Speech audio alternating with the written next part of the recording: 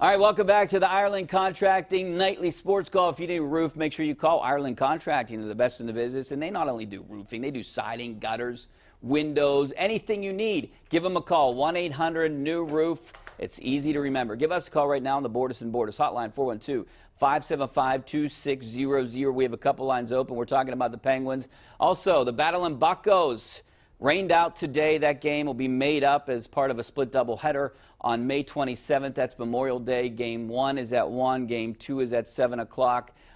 Trevor Williams gets pushed back until tomorrow, and that means that Joe Musgrove, who was supposed to start tomorrow, will now start on Thursday. So they'll keep the rotation somewhat the same the next couple days. It'll go Williams, and then Chris Archer will pitch the home opener on Monday. Then Jamison Tyone will pitch the next game at PNC Park, which is Wednesday. Getting back to the Penguins, good news for the Penguins.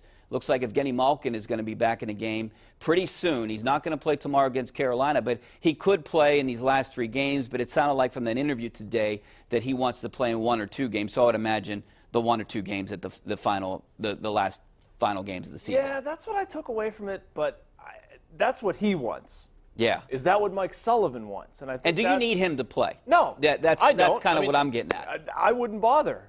If I'm Mike Sullivan, I'm saying if they get in a situation where they absolutely need Evgeny Malkin, then fine. I mean, then you can do it. But other than that, why bother? You don't need Evgeny Malkin to beat the Red Wings or the Rangers.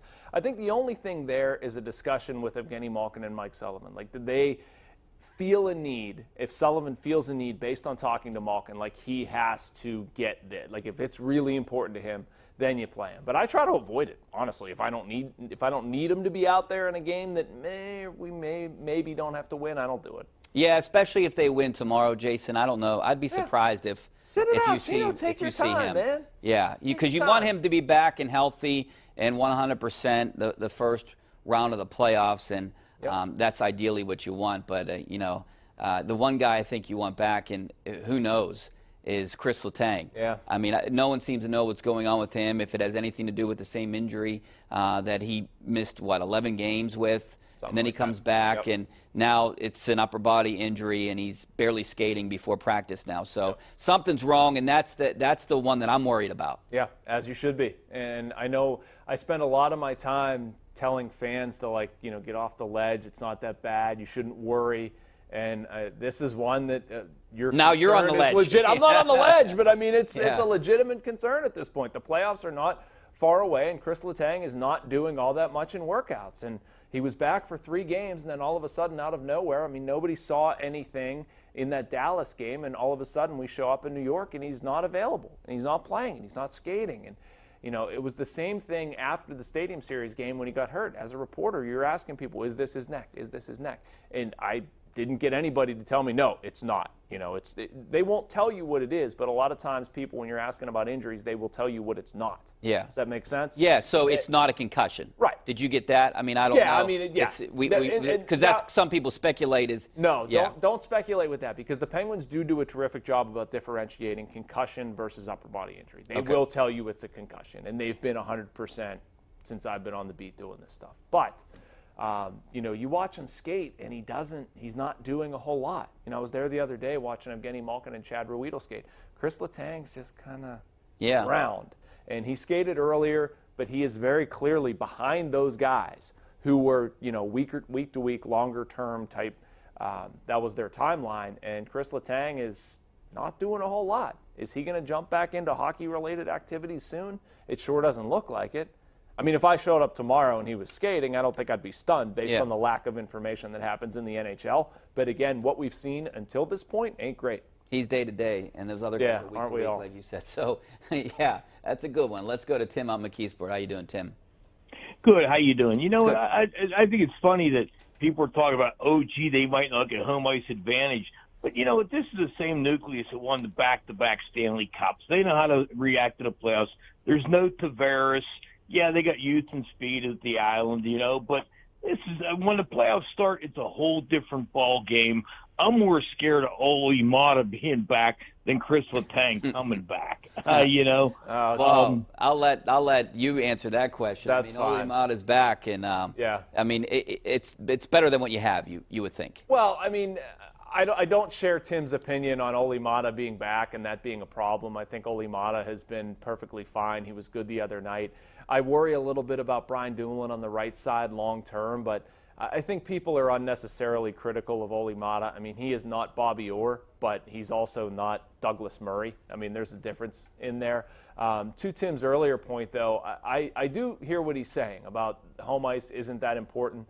There is sort of a way of going about your life in the playoffs and knowing what that grind is like in the playoffs. And the Penguins have that grasp, I think, better than a lot of teams that could make the playoffs. Like if you look at Carolina,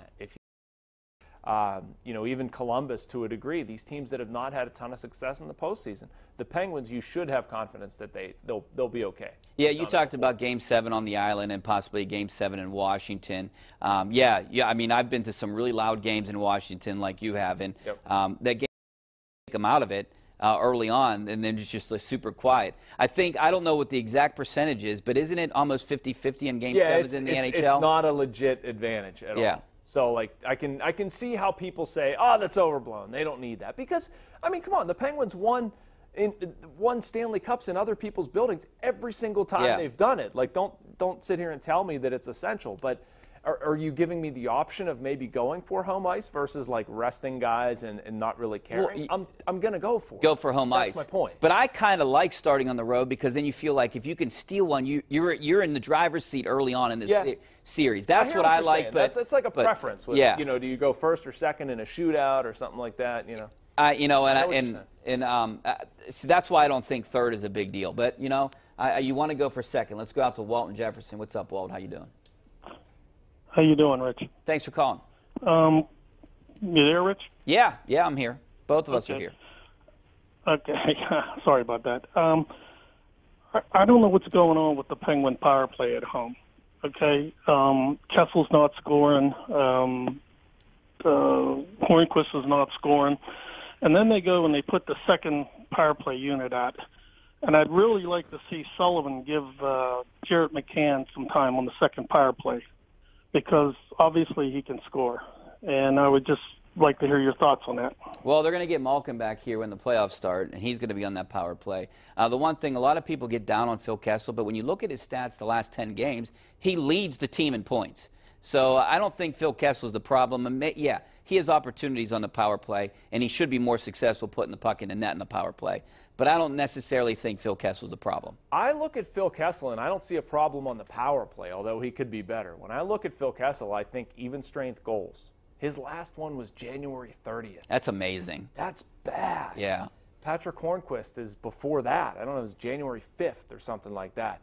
I mean, their power play is, I mean, it's very up and down. I heard Sidney Crosby say, I think it was today actually, said our power play has been pretty consistent the whole year. I visibly started shaking my head. What do you mean? It's been the opposite of consistent this season. It's been really, really good, then really, really bad. But anyway, if you look at the raw numbers, like they're not that far off percentage-wise from what they were last year, which was the best in franchise history. So I don't think on the whole the power play has been all that bad. It's just it hasn't been as much of a difference maker as they need it to be sometimes. And to Walt's point about Jared McCann, he's been on the second unit for about the past 5 games. I can understand the argument. Maybe you want to see him getting some more time, but he has been on the second power play. Yeah, and I'm with you. Very consistent. They've given up the most shorthanded goals in the NHL. That's what bothers me when I look at this power play.